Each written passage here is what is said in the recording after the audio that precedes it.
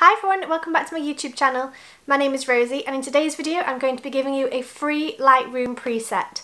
So I've created this one myself. It's actually for sale on my website, but for the next, I don't know how long, I haven't decided, maybe week or so, I'm going to give it out for free. So make sure you hit the link below to get the free preset. But I'm also going to talk you through all the settings, so if by any chance it's no longer available for free, obviously you can go and purchase it if you want to, otherwise watch this whole video and I'll be explaining all of the settings. So I call this preset Cocoa Beach, and I chose that name because it's a very warm and kind of coconut coloured, browny coloured, pinky preset, which is perfect for beach photographs. I'll insert a couple of here, and obviously you would have seen some on the thumbnail of the video as well. So let's get into the settings that I use. So like I said, just import any photograph that's kind of beachy, kind of blues and things like that that you want to edit onto Lightroom Mobile. I'll link down below a blog post that I've written on how to install Lightroom Mobile and also how to install presets. So if you decide to buy any from my link down below, there's information there as well on how you can download them onto your phone and start using them straight away. So I've just started screen recording my phone. This is the before and after, so you can see exactly what happens with this preset and these settings. You can see how it changes the photograph. The first thing I change is the exposure. Here I've put it to +50, but this might change depending on the photograph that you're editing.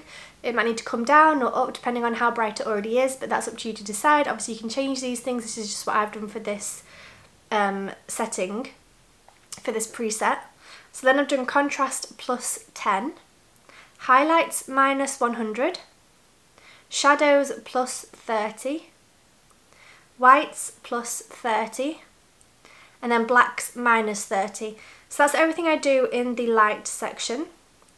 The next section is colours, and here I do temperature +10 and tint +20. Like I said, it's quite a pinky preset, it's quite girly and warm, so I've gone +10 on the temperature, +20 on the tint.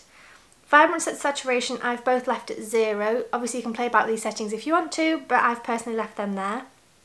And then if you go up to the mix where there's the colour wheel, so for the red, the hue I've gone +20, the orange, the hue I've gone -20, saturation +10, luminance -10.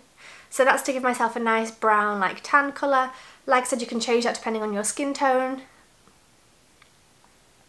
Yellow, I have done hue -30, so I've made my yellows a little bit more orange and less on the green side. The greens, I've done saturation -30 and luminance +50. The aqua shade, I've done luminance +50. Blue, I've moved the hue -50, so the blues go more of a turquoise colour, like an aqua colour. Saturation -30 and luminance +50. The purple I haven't touched and the pink I haven't touched either. And then on effects, I think the only thing I did is do the clarity +10. Detail, I've done sharpening to 60.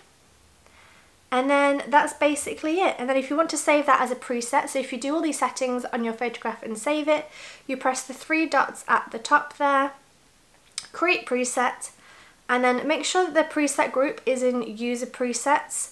So make sure you select that one, and then you can type your own preset name. So obviously I've called it Cocoa Beach, but you can call it whatever you want to call it. Press the tick mark, and then that is saved as a preset. So then if you want to edit any of the photographs the same way, you just go to there. I'll show you how to do that now. So if we go to this photograph of the palm trees, you swipe all the way across to presets, find the preset that you've just made, Cocoa Beach, press the tick, and then that has applied the preset already for you. So as you can see, the before and after. It's just a super easy way to make your holiday photographs and beach photographs really gorgeous and warm and a little bit pink toned.